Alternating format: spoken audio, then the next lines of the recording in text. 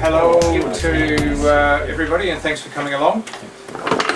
Just like to put out a special welcome to our French visitors, Johan and Francois, who have our recent arrivals back from the south on last love. So welcome.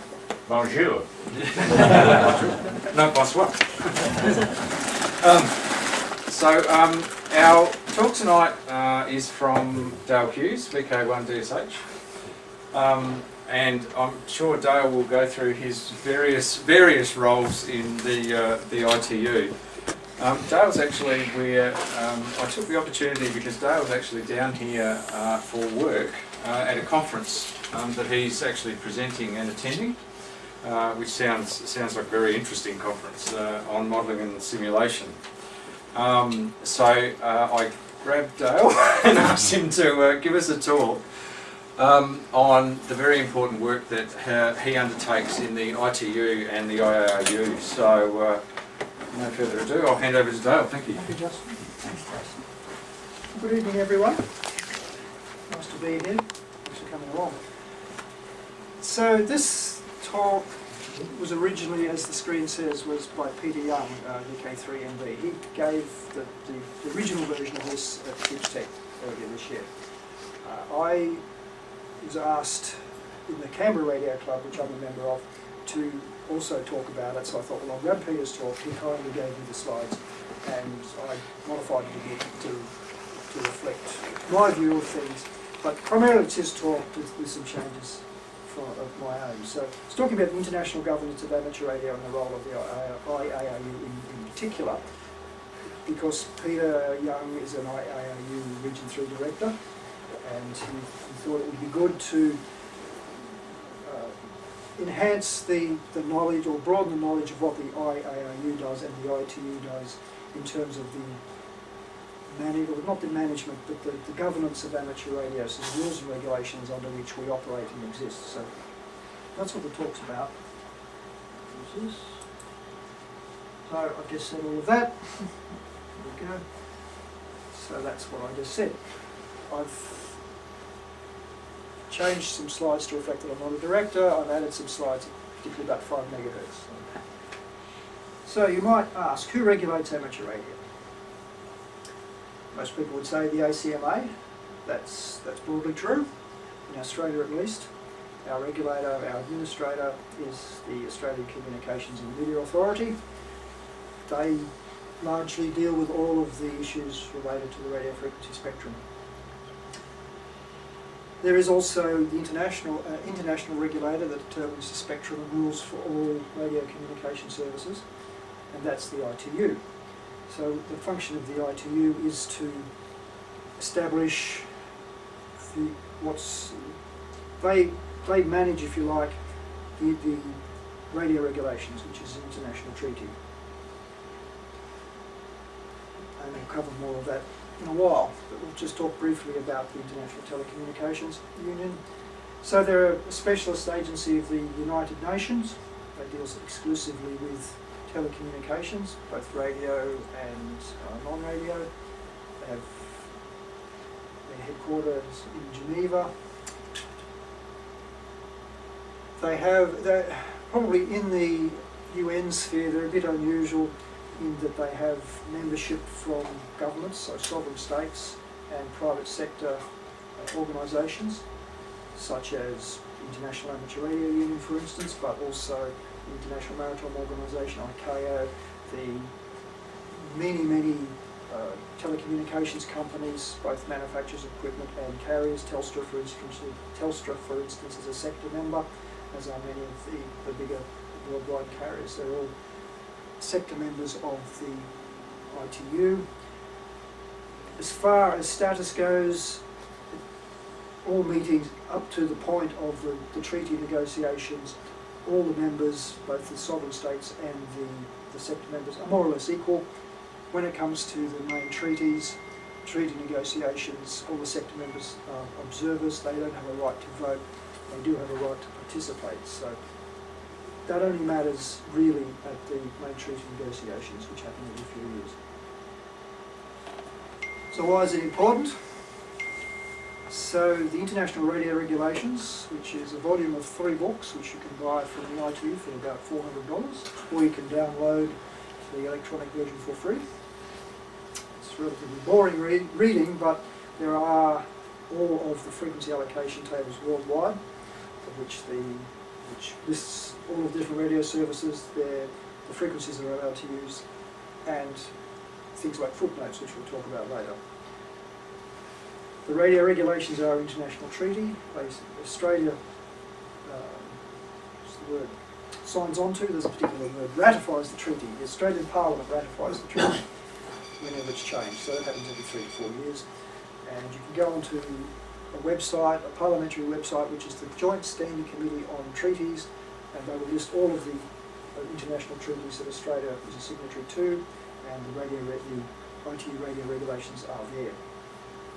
The World Radio Conferences, called WRCs, well, between about every 3 and 5 years it changes. In recent years it's been 3 to 4 years, but it does change over time. And as Peter notes here, the radio regulations are critical to the amateur service. They're also critical to every radio service because they dictate exactly how the spectrum should be used. And I say should be used, not how it may be used. So the IARU is a sector member of the ITU, and in fact the IARU structurally and operationally is structured somewhat similar to the ITU. It has a board. The way it does its documentation and meetings is very similar to what the ITU does. So the ITU was founded in Paris in 1925. The Wireless Institute of Australia was a founding member of the IARU at that time. What does the IARU do? Well, it represents the interest of all the member societies at the ITU and the RTO, and the regional telecommunication organisations, which I'll talk about soon. So individual members can't be a member of the individual members cannot be a member of the International Amateur Radio Union. The membership of the IARU are the national societies. And in general, only one national society per country can be a member of the IARU.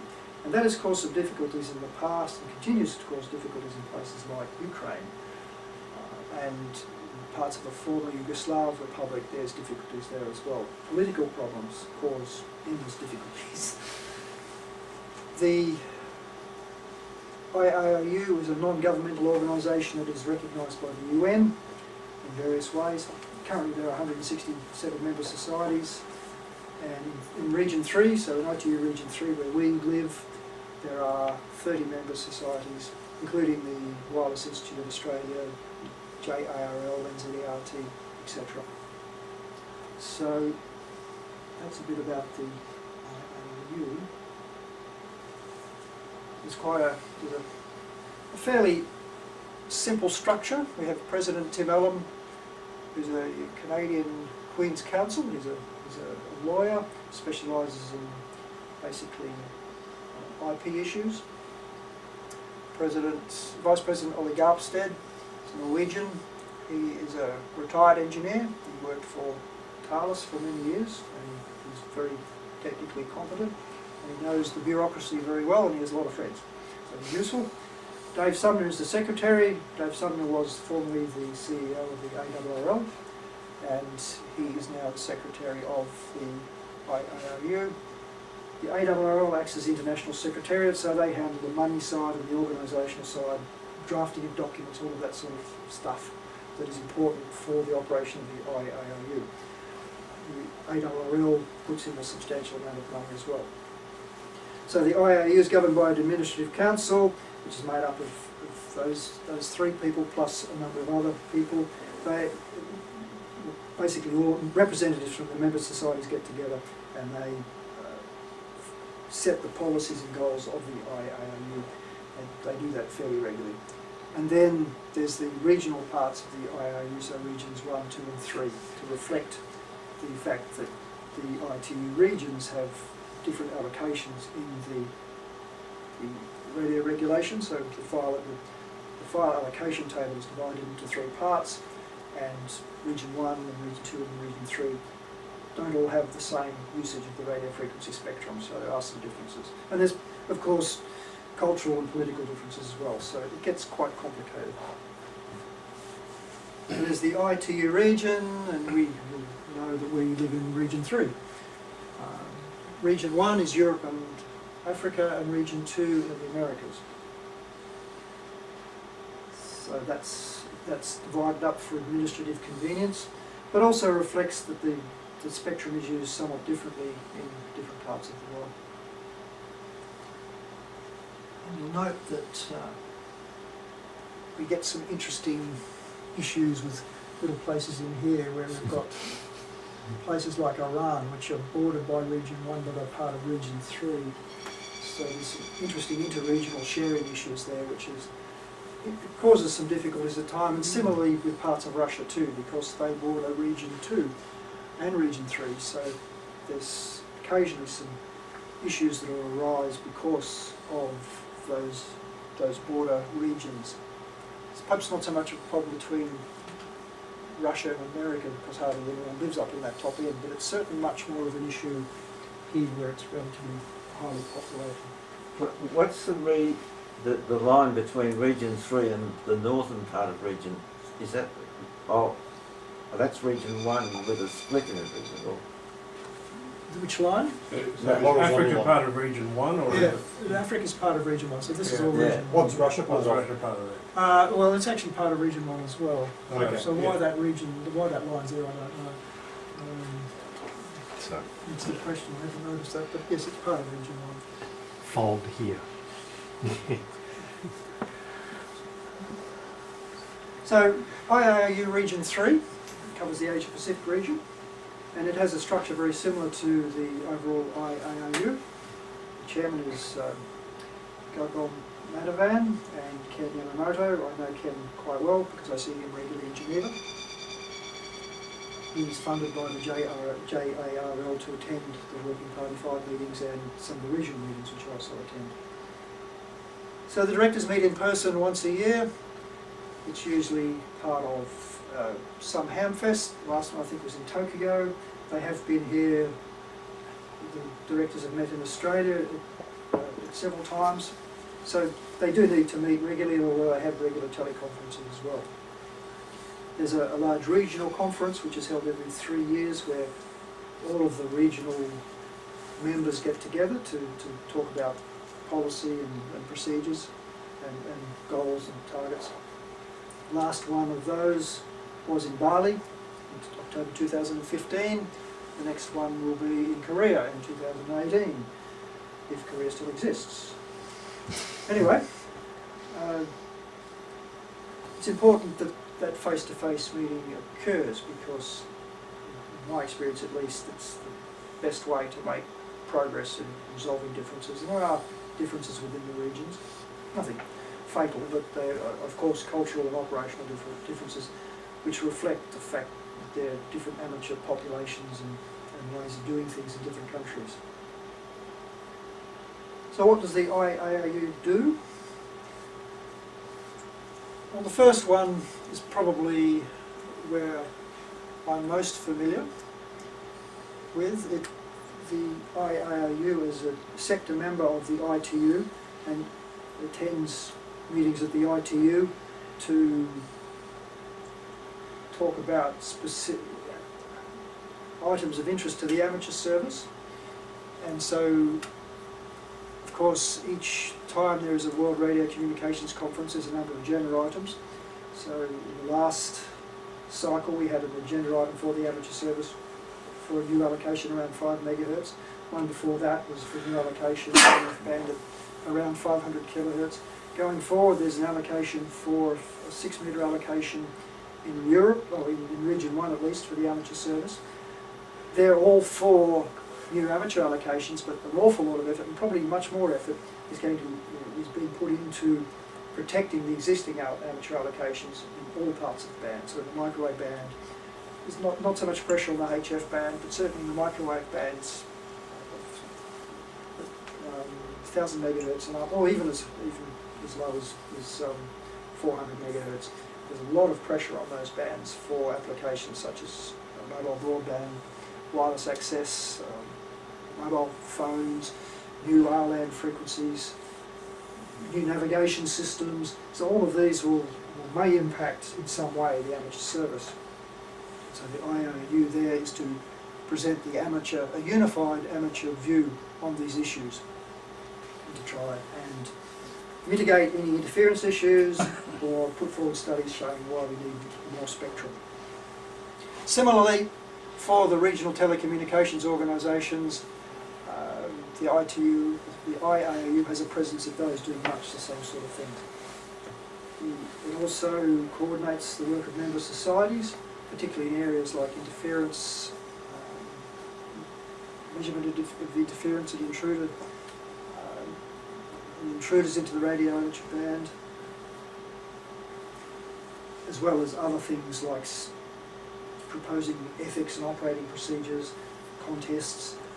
Importantly too, they train, this last item here, the IARU overall is embarking on a program that's been quite successful in providing training to the regulators in developing countries about what amateur radio can do in those countries. And so in recent years we've had contact with Bhutan, recent contact with Nigeria, some other states in Western Africa have been very interested in building up their amateur service and getting more members because they see it as important for emergency communications, but also technical training of the younger people. So that's a very important part of the work that the IARU does. What they have been doing is bringing some of those administrators to, say, the US and giving them a week's training all of what amateur radio does. They learn the technicalities of amateur radio, the administrative side, and that they then take that knowledge back to their countries. So that program is quite successful and has certainly helped raise the profile of amateur radio in parts of Africa. How is the IARU funded? Well, all members' societies pay their fees to, as we pay our fees to the WIA, the WIA pays fees to the regional IARU, who pays fees to the overarching body. And according to Peter, the WIA pays about $1 per member per year for those services. And all of the work that the IARU does can be quite expensive, and so volunteers like myself and some of the other people have our expenses covered. We don't make any money, but things like living expenses and travel expenses get refunded. Otherwise, it would be very expensive. Any questions so far? All right. So we talked about World Radio Conferences. So we've had quite a lot of success in recent years, in recent conferences. So in WARC 79, it was called the World Administrative Radio Conference then. There was the new WARC bands, and Michael Owen, one of our former WIA presidents, was instrumental in establishing those bands. Michael also did, in that year, there was the Article 25 of the radio regulations, which describes the amateur service, was revised extensively, and Michael, being a lawyer, had a lot to do with that, and that was an important step forward. Later on in WIC 03, so 2003, the requirement for Morse code was eliminated from the radio regs. There was a new recommendation, ITUR M1544, which describes the minimum qualifications for radio amateurs. So that lists the basic technical requirements, the basic knowledge of regulations, EMC, that sort of stuff. And importantly, Morse code is not a requirement, and that regulation was revised. We revised that in 2000. We finished revising it in late 2014, just to update it to reflect some of the recent developments in amateur radio. was also harmonisation of 40-metre band. So harmonisation means having the same band across regions. So it's desirable to have the same band for any particular service, the same across regions if you can do it. WRC 07, there was the new allocation, all 2.1 kilohertz of it, at 137 kilohertz. However, that was hard. That was not that I was there, but it was very fiercely fought, I believe. And so that's our lowest amateur band, and it gets a bit of use. I'd encourage any of you who are interested in some serious RF engineering to have a play there. I can tell you some great stories. That my only experiences on 137 kilohertz. WRC 12, I'm very familiar with. That's where we got our 630 metre allocation, so 475 kilohertz. 9 kilohertz, again, that was very heavily defended by a number of countries, but we did succeed in getting 9 kilohertz with a 5 watt EIRP limit. Fortunately, that might sound like a low power limit, but it's actually quite hard in practice to reach that 5 watts EIRP limit. It's probably practically impossible in an ordinary suburban environment to get to that unless you go to an awful lot of trouble. WRC 15, our most recent one. Again, that was particularly interesting. So you will be aware that we got a new secondary allocation. We don't have that yet in Australia, and I'll talk about that in a while. That was fiercely fought. That was even worse than the previous years. Russia and France were very strongly against it, as were a number of other countries. And we coined the phrase, it's commonly heard around the ITU, everyone is equally unhappy. So the opponents were unhappy that we got it, and we're unhappy that we were stuck with what we got. But we got it, and it's probably better than no band, or it is better than no band. And what is unique about it, there are no footnotes excluding any country in the world. So that is the first unencumbered HF allocation to the amateur service. It falls into that category for a very long time. So the limitations are technical limitations, and I don't think they will affect the utility of the band. The other issue at WRC 15, which was important, was we have an amateur allocation. Well, it says 77.5 to 78 gigahertz. That's our primary allocation. We actually have about 6 gigahertz up there, certainly 4 gigahertz, most of which is secondary. And vehicle radar systems, so collision avoidance radar systems, operate in that band. And for their maximum resolution and sensitivity, they need to have a contiguous band which they could operate at 4 to 5 gigahertz. So the sharing studies indicated that the vehicle radar systems and amateurs could share. The only time I would imagine that you couldn't share is if you're standing on a highway trying to operate, and I can't see that happening. So I think it's okay. And in fact, it's probably a great source for some pretty fancy hardware when these vehicles start getting wrecked, because the radar systems are very interesting and would make a very nice 76 gigahertz transceiver. So keep your eye out for a wrecked Mercedes, because it's very nice, fairly broadband 76 gigahertz transceiver in there. I should say that I chaired the draft, well, for going back to this year. So I chaired a drafting group here which drafted the initial footnotes for that allocation, and I chaired the working group that decided on that allocation, and that was 2 weeks of pure hell. It was just the most difficult thing I've ever had to do, try to get a compromise, get 100 people to compromise on any sort of outcome, and it just was impossible. Anyway, we got there in the end, but it was really hard work.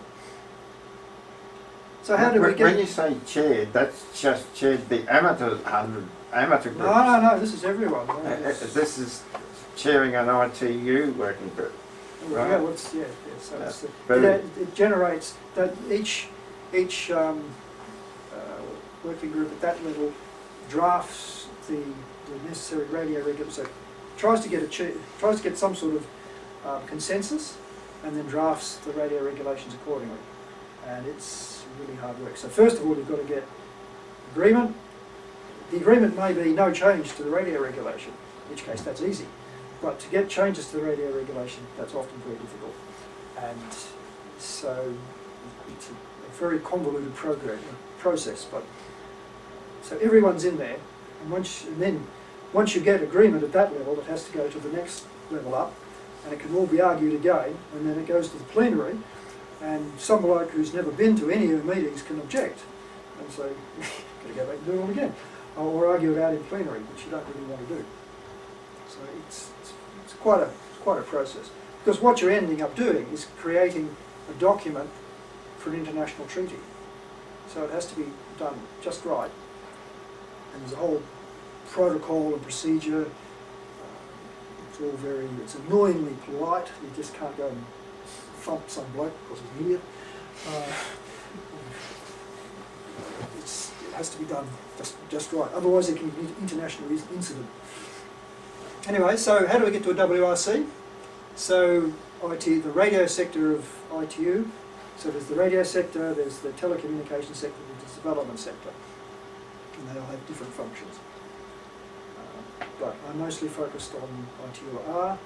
Most of those meetings are usually in Geneva, although we had one in Bucharest a couple of years back, and the next WRC will be in Egypt, which will be a heap of fun. So study group 5 is a hierarchy. ITUR is divided up into a number of study groups, and study group 5 covers terrestrial services, study group 4 does satellites mostly, study group 6 does broadcasting, study group 7 does science services, study group 3 does propagation, study group 1 does spectrum management. I have no idea what study group 2 does. I should look it up. Under study group 5, there's working parties 5A and 5B. 5A covers the land, mobile, amateur, and notably amateur satellite service. So most of the satellite services belong in study group 4, but for whatever reason, working party 5A does satellite services. Under 5A is working group 5A1, and it has the responsibility for all issues related to amateur and amateur satellite services. And that is my group. I've been through that.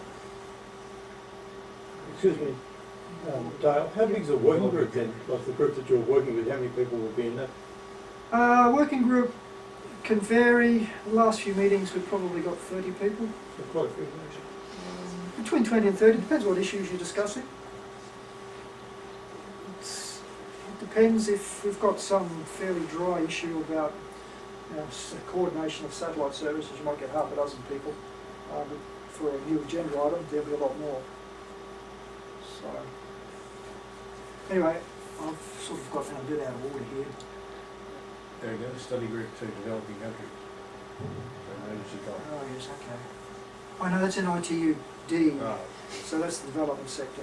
The reason that's there is because we have, the IARU has a representative there particularly for, as I was saying, developing countries and encouraging the amateur service, but also a strong emphasis on emergency communications. The ITU has lots of meetings. I generally go to the working party meetings and the WRCs, but there's a council meeting, there's a plenipotentiary, and then there's a conference preparatory meeting. If you're really interested, I can tell you about some of those, but they're all pretty dry. The important thing is the working party 5A.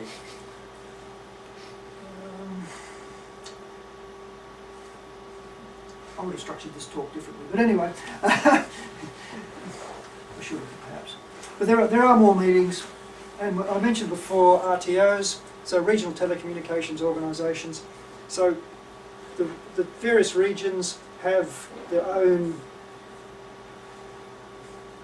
mini ITU, I suppose would be the way of describing it. In the Asia Pacific region, we have the Asia Pacific Telecommunity, and they meet every year roughly and duplicate some of the work that the ITU does, but from a regional perspective.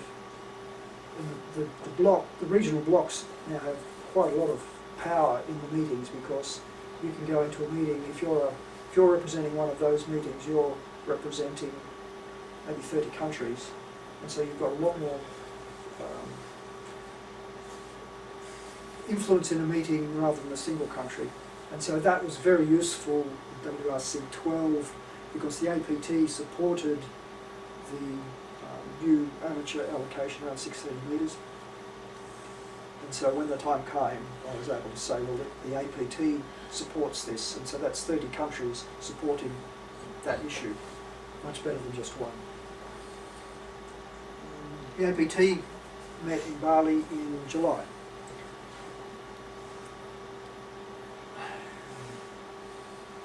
Okay, so this is some idea of the policy, of the process.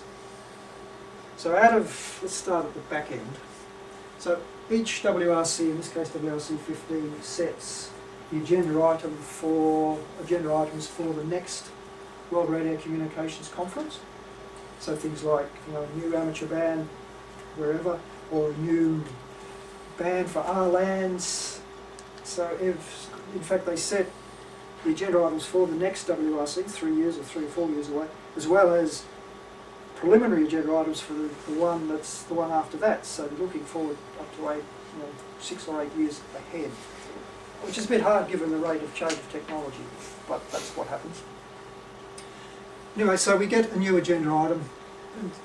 In Australia, we have the WRC Preparatory Group, which is run under the auspices of the ACMA. That group meets about twice a year. And all of the representatives of various radio services in Australia are a member of that group. So I'm there representing the WIA, there's the broadcasters, the satellite operators, defence. There's 60 or 70 people are members of the preparatory group. Also in Australia we have a number of Australian Radio Study Group. There's IRSG5, covers the amateur service, in fact it covers all terrestrial services, and it does some work and it provides input to Working Party 5 at the ITU, and output from there comes back here. So that's like a little feedback loop to try and refine basically the technical side of things. So Working Party 5 does some very detailed technical studies, and Australia submits their own studies, and that's a feedback process. And I mentioned Study Group 5, the output of Working Party 5 goes to Study Group 5, which approves it, and ultimately those documents as technical studies go into each WRC. And here, so the output of these two groups are informed by the stakeholders' needs, so the needs of the amateur service or the needs of the broadcasters, for instance, but importantly and more growing in influence is government policy. So the government decides mobile telephones need more frequency, and we can argue we're blue in the face that they don't, but the government says you do, and so this is becoming a much bigger influence in the decision-making government policy. Regionally, the same sort of thing happens. The output from the WRC preparatory group goes into the APG meetings. A document known as Australian Preliminary View for all agenda items is submitted to APG, and we argue about that for a week, some part of the region, and the output from that comes back to Australia, and we modify our view or we strengthen our view, and that goes round and round and round. Eventually there's an APT view which goes into WRC as the regional view, and the same thing for CTEL, which is the Americas. There's the Arab Spectrum Management Group, there's the CPT, there's the RCC, which covers the Russia reform, and there's sort of regional cooperation in the field of communications, which is basically Russia, Ukraine, all of those former Soviet states have their own sort of regional grouping. And then also there's the Australian view, the finalised Australian view. After all of these feedback loops, just prior to WRC, this group meets at final time to finalise Australia's view. That goes to the Minister for Communications for approval, and also goes to the Department of Foreign Affairs. They approve it, they approve the delegation, because going into here, we are members of an Australian delegation and have to be approved by the government as you're representing Australia. and you have to represent Australia's views. So what can happen is we have an agenda item, and Australia all of a sudden, for whatever reason, doesn't agree with it. If I'm going to take part in the process, I then have to go and oppose it with WRC. Fortunately, that hasn't happened, but it could happen in principle. And so round and round it goes. It just keeps on going. It's a very complicated process, and it's taken me a long time, some years, to figure out how it all works and to have to work within the system, because it's a giant bureaucracy. So any questions on that? It's complicated. It's how it works. And it's probably how it works on other sort of treaty issues too. I can imagine it works with climate change processes, for instance, and the International Whaling Committee. All of these things which are contentious for all sorts of reasons would have similar processes where you've got to achieve consensus. It's very similar to the Antarctic Treaty, all that process. Yeah, it would be very similar. So who does what? For amateur-specific issues, the IARU develops spectrum requirements, so there's a lot of calculations being done at the moment for the new 6 metre allocation, proposed 6 metre allocation in Region 1. The IARU participates in the various ITU sharing studies by submitting sharing studies and documents, and that's all a process, so all of these documents have to be in a certain format. And they all go into the meetings, and the role of the working groups is to try and come up with a consensus result. So member societies participate through domestic preparation, so the WIA is part of the ACMA preparatory process, and they also provide input to the IARU, and then the IARU regions contribute documents as part of the regional process. So as you can see, there's an awful lot of paperwork and an awful lot of meetings to go to. Getting back to working group 5A1, so I chair that group. My trips there are funded jointly by the WIA and IARU. We meet twice a year in Geneva, 2 weeks at a time, usually in May and November. Somebody asked about how many people attend the working group meetings. It varies, but we have a sort of a core of amateurs who attend most meetings. So John Seiberling from ARRL, Hans Blondell-Timmerman, IARU, Ollie Garpstead, IARU. Ollie can sometimes be a Norwegian or sometimes IARU, depending upon whether we need a Norwegian or an IARU delegate. Brian Rawlings, he's Canadian. Yin, who's from China. He's only just started coming, and it's good to see the Chinese profile of these meetings increasing. So their amateur societies are starting to play a bigger role in their process, in their the internal workings of communications in China, which is very good actually, because that will help us, because often in the past China has been strongly opposed to any new amateur delegation allocation. So it's very pleasing to see that they're starting to have some influence there and making a much more amateur-friendly China. Ken Yamamoto, I mentioned before, from JARL. Billy Mueller, who's from DARC, and Dave Court from the RSGB. Dave is leading the current work on Agenda Item 1.1, which is the new 6 metre allocation. So they're and myself, they're the amateurs. Occasionally we get other amateurs come, but mostly this is the core of people, and then there might be as many or more non-amateurs who are representing either other ITU sector members or administrations. So you usually always have 1 or 2 Russians there. The French, the US, aside from John, often the US structure is quite interesting because they have in effect two bodies which deal with spectrum management. So there's the NTIA, which does all the government and defence spectrum planning, and then the FCC, which does all civilian. They don't always agree with one another, so that makes life a bit interesting. Who else do we have? Often have a number of other European countries who It can be amateur friendly or amateur unfriendly depending upon what the agenda item is. Last meeting we had a lot of Africans there and also some South Americans, which is good. So the meetings can be quite lively, and what we have to do is take various input contributions and come up with some sort of consensus text at the end. Do you have translation into different... No, at this level it's all done in English. And what about the plenary? Is that translated? At the WRC, in general, most of the discussions there are done in 6 languages. Yeah. But at this level, with the working party meetings, it's all in English. Sometimes French, but nearly always English. So what does success at WRC look like? Well, in principle, no reduction of existing amateur spectrum. So far we've been fortunate, although we might have had to share with other services like vehicle radar. But in general we've done pretty well. We've got some new allocations in recent years, small ones, but we haven't lost any significant chunks of spectrum. So IARU strength, it's well respected. It's had a very long involvement with the ITU. Lots of ITU delegates are amateurs, even though they may not be necessarily on amateur issues. So a lot of maritime people are amateurs, a lot of aviation people are amateurs, and we know they're there, but they usually can't help you very much.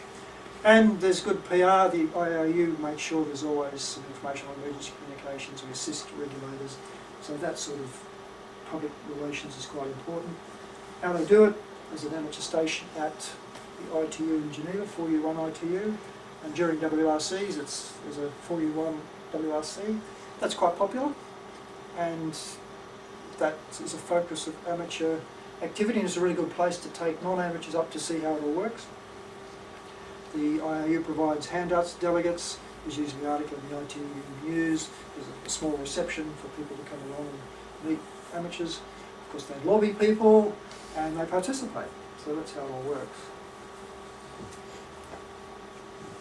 Just briefly about WRC 19. So the main agenda item is this one here for amateurs. It really has little impact upon us in Region 3. We'll see how it goes. It's a bit early to tell how it will work. The IARU has a wish list of new agenda items they might like to talk about, but it's practically impossible now to get a new agenda item up, particularly for an amateur service, without very strong support, and that appears to be, I think going forward we're not going to have much support for new bands. I think we have enough, and we might want some harmonisation. But we'll see how it goes. Strange things can happen. So this is a bit specifically about what Region 3 directors do. I might just skip over that. IARU monitoring system is important, and Peter Young deals with that in this country. And he has a quite sophisticated group for monitoring, and he's always looking for reports. But the reason for bringing this in is that, for instance, the radio regulation is full of footnotes. There's hundreds of the darn things. And you'll note that these things here are called footnotes. And so, while the amateur band may be primary in this bit here, and we're allowed secondary status, well, in general, the amateur band might be primary in the radio regulations, but actually in Australia, we're a secondary service.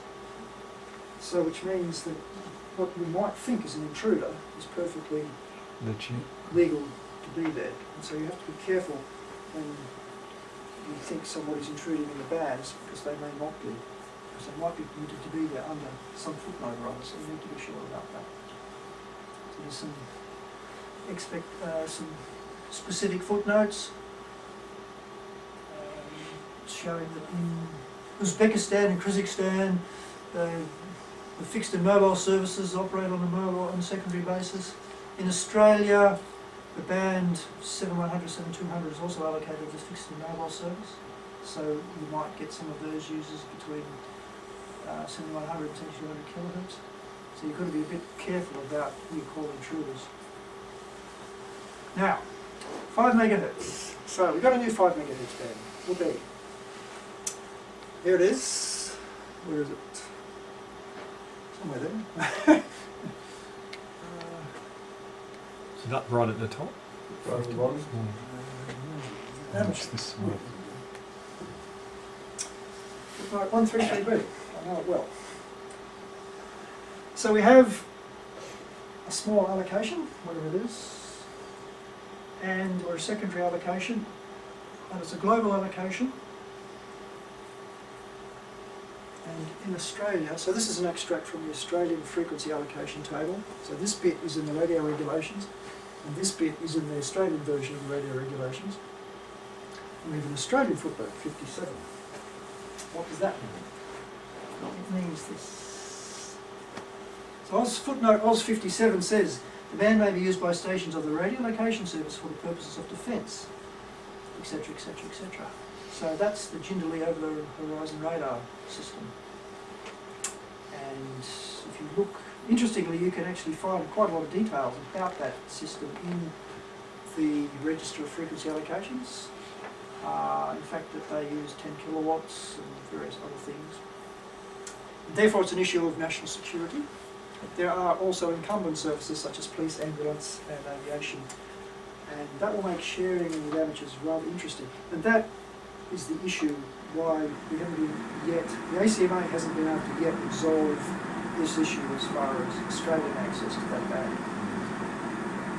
The WA is working quite hard with the Defence Department to try and come up with some resolution to Oz 57. And it may well have to wait until the RADCOM Act is reviewed, which is starting to happen now, and the radio and the amateur licence conditions are redrafted, which will happen after the RADCOM Act is reviewed. So we will get it eventually, but it may be some time coming. So, can you help? Yes, you can join the National Society if you're not a member. Support the WIA, make a donation, and follow the DX Code of Conduct. So that was Peter's talk, modified by me. Thanks for listening. Any questions? Sorry, it probably took a bit long. Stunned you all. So I'm just wondering with the working group 5, which handles the spectrum management for amateur satellite stuff. So if you wanted to throw up a CubeSat, you'd actually approach working group 5? No, actually, no, it's quite complicated. Because they're getting pretty cheap now. I thought perhaps the club might want to put one up sometime. Yeah, well, you can go and buy one for €60,000. No, so all the satellites are subject to coordination. So coordination in two types. Frequency coordination, so you don't cause interference. Secondly, orbital coordination, so you don't crash into one another. Sure, you can get a light, you can buy a satellite, and you can even get it launched if you've got enough money. But in general, any launch facility won't launch it unless you have the appropriate paperwork. And the ITU is the organisation which does the, in general, the frequency allocation and the orbital allocations. Although, for amateur satellites, they've devolved that responsibility to the IARU, who has Hans Blondell-Timmerman, who's on the regular meeting attender. He's the IARU satellite coordinator, so he spends a lot of time trying to coordinate satellite frequencies and all of that sort of stuff.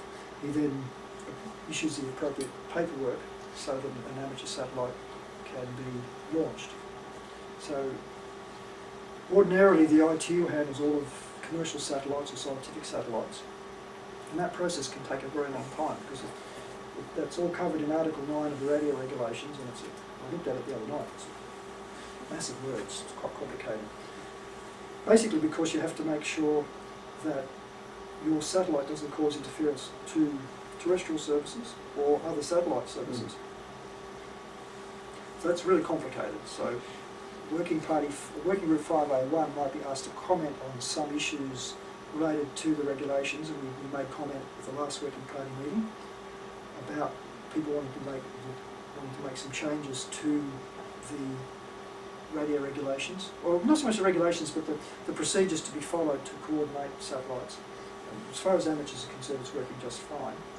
I know that doesn't suit some of the other organisations because they want to speed up the process because it can take quite a long time to get through the process.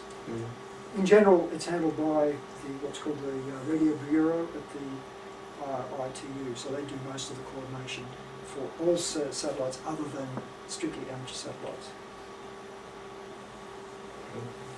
So Dale, in terms of time frame, what would it be, months, years? The minimum time you could do it is reckoned to be about a year for coordination, but it can take, if your paperwork's not in order, or if there's some issues about frequency interference or potential interference or orbital problems, that it could take a long time, it could take years to sort out. And in fact, in Australia's case, there has been, not in an amateur satellite, but for some of commercial satellites, it's taken 5 or 6 years, and even resulted in sort of threats of legal action. But not doing that. So it can take a long time. So you would get the allocation and know where you're going to go before you think about building a satellite? Ideally, yes. Because otherwise the technology out of date by the time you launch it. Well, that's true. It's really complicated for the geostationary ones. It's bad enough for the orbiting ones, but it's even worse for the geostationary ones because every country is allowed a certain number of orbital slots, and that orbit's getting pretty full. And so they're bringing what they call the coordination distance down. So currently, previously each satellite sort of was considered to operate in a cube of about 75 kilometres aside, bringing that down to 50 satellites. It's 50 kilometres, so they can fit more satellites in. Of course, not every country launches a geostationary satellite, and those orbital slots are worth a lot of money, so countries sell those slots to other users.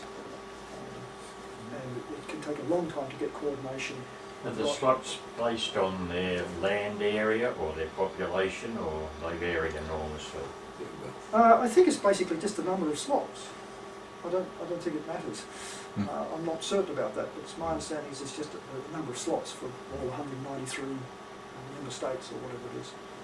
You see, like Russia, like especially in geostationary, probably want more slots because they've got a huge landmass, but a little Pacific nation they sell that those doesn't. slots. So they just sell this. Gets Or they lease it to somebody else. Yeah.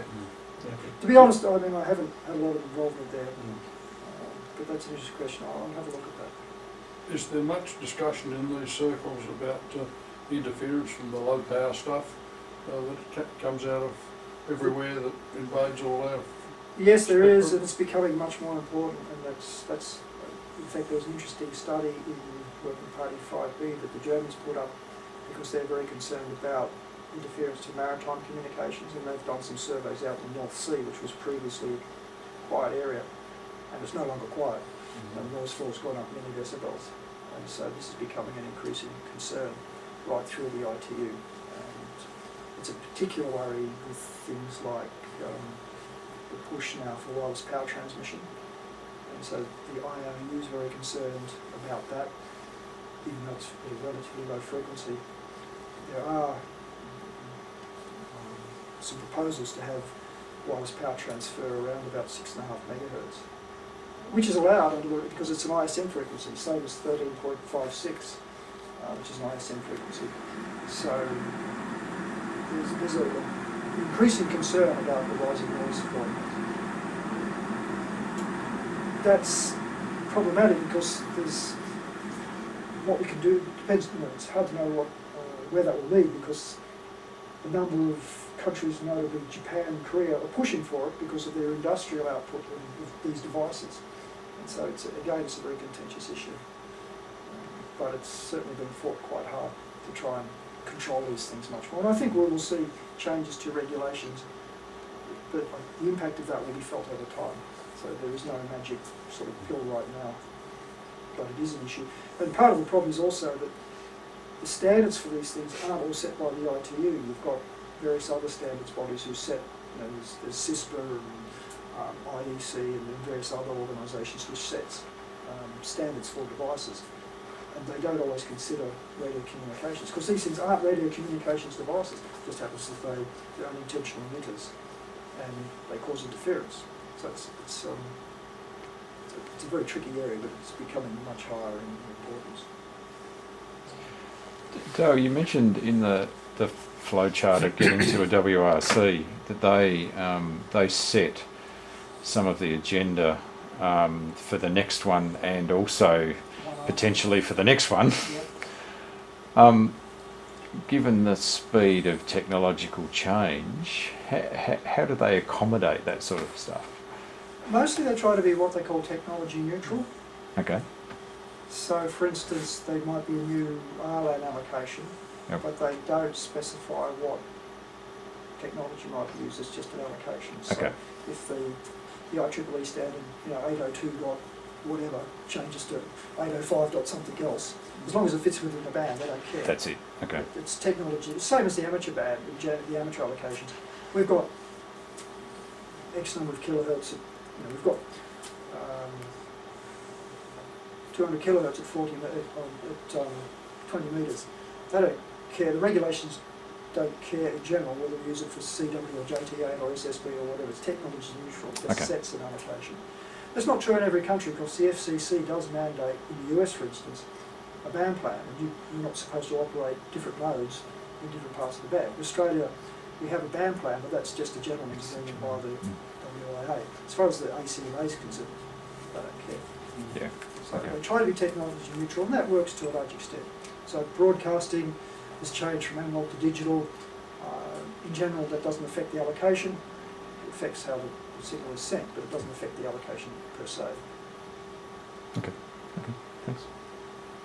Any other questions for Dale? I was just going to raise the question of the priorities where I think it's nice to say our goal is to preserve all the frequency we can, but I personally think that the trade-off for harmonisation is far more important than having a great wide band where it's not the same, like on Worldwide. 10 gigs, I can't work JA unless, because their frequency is on a different frequency to the rest of the world, and I would have thought with the pressure on, and most amateur modes don't use a lot of spectrum really, we just want some common spectrum that we can share with around the world, and I sort of just question whether we shouldn't change our priorities. Well, that I think ultimately will be forced upon us. Yeah. It's hard to justify, for instance, 250 megahertz at 47 gigahertz. Yeah, People not are many people use it. Everyone's working 2.5 kilohertz single sideband, those users of it. What we really need, my personal view is, we've got lots of bandwidth where we can use it, we should be using it. And not focusing on the weak signal modes, but developing some fancy new wideband mode to make use of the frequency. That would demonstrate some innovation and justification of the band. I mean, that's just my personal view. And I know it's being on YouTube, but that's my personal view. That we really do need to, in many instances, start thinking about how we can use creatively some of this spectrum that we've got to show that we need it. And I know for Generate on 1.1, the possible 6 metre allocation in Region 1, they're developing methods. They have a system for reduced bandwidth digital TV, so they can fit a high definition TV signal into 300 kilohertz.